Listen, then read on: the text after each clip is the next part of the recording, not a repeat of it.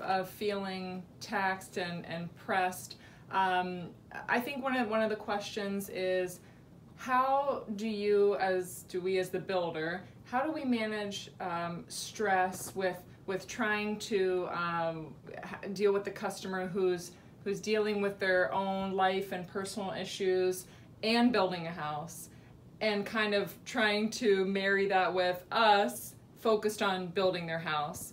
How do you find that going through that process, and maybe some tips for the customer, how they can help go through that process? You know, it's a challenge, right? Because our job is to build you a house. Mm-hmm. And you're, as a client or the homeowner, you have a whole life beyond building a house. You have life happening, mm-hmm. and you're building a house. We're just building your house.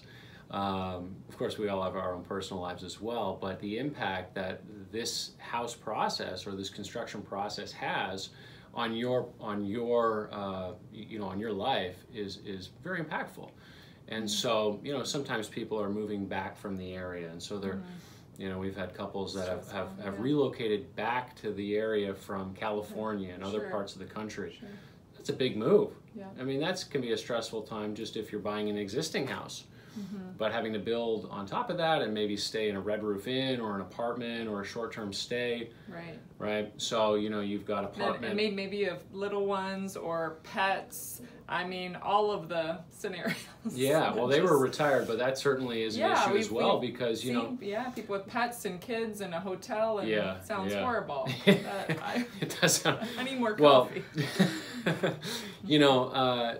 We really recommend, if you can stay in your existing house until, through the construction phase, and until we have an eye on your certificate of completion, or certificate of occupancy, sound it out, until we really have an eye on that, maybe we're a month or we're 2 months out, that's really when it's ideal then to sell your house, to put your house on the market and sell it. Then there's a little bit of overlap where you can move over to your new house, and maybe you're just closing, you're moving into the closing sale time frame of your existing house. That's ideal. Right. A lot of times that can't happen, or it's less than smooth, mm-hmm. and people maybe move into an apartment and have to stay there in the interim. Maybe they sell their house prematurely, or like I say, they've relocated, they sold their house, and they're staying here in an apartment, and it's smaller than the house that we're building for them, and they're dealing with this kind of claustrophobic environment. Maybe they've got a few kids and it's a 2-bedroom apartment, and so it's a smaller place, right?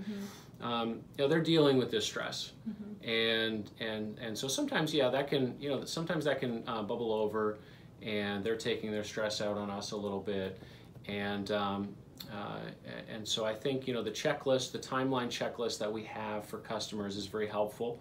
From that perspective. They can see what the anticipated completion date is. They've got something to look at, but still dealing with a project that has delays, inevitably has delays. All construction projects do. Nothing's perfect. Nothing's perfect, and dealing with that is can be challenging. We do the best we can, mm-hmm. to communicate.